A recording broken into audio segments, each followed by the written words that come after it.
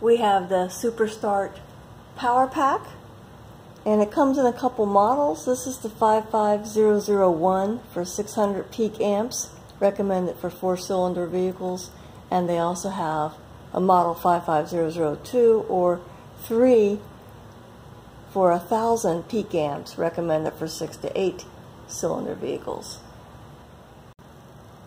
The device is nice and tight, nice and compact, has a handle from the front. It has a 12-volt output, a DC charger, a flashlight, a little USB port for charging, the on and off switch, and then back up it has a battery test button, and mine lights all the way up to the green, meaning it's fully charged. Mine actually came fully charged. I did let it charge overnight just in case. So you're supposed to recharge it whenever you've used it, or like once a month, just to make sure it stays charged. And to charge it, on the back, you just plug in an extension cord. And very nice, the clamps, they have their own little post that they connect on.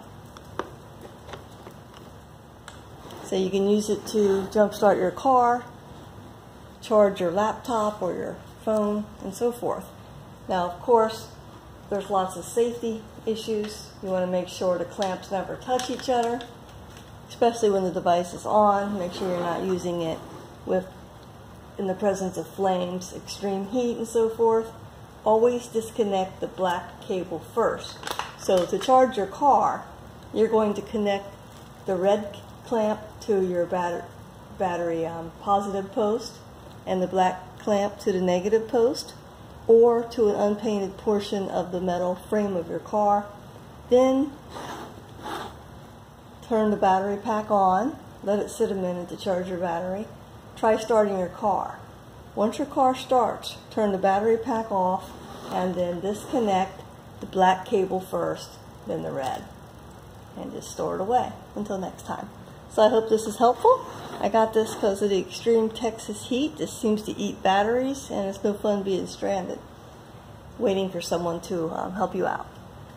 Thank you. Hope this is helpful.